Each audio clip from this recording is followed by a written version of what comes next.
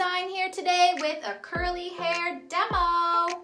Step 1, keep as much water as you can in your hair. Then use a bone comb or a vent brush, and I actually detangle. Then you're gonna wanna use a toonie size amount of a curl cream and follow straight after that with a hold product. So we smush.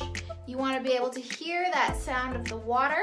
You basket the hair with your hand. Diffuser attachment to your blow dryer. High heat, low airflow. And the trick with the diffusing head is to basket the hair just as you scrunched and smushed the water and product in.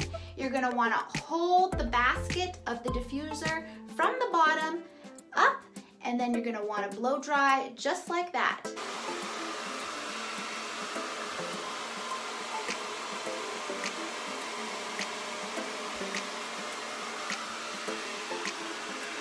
Now you wanna kinda get that producty, dry feeling out. So you basket the hair again and you do some smushing again, quite gently so that you don't just end up creating frizz.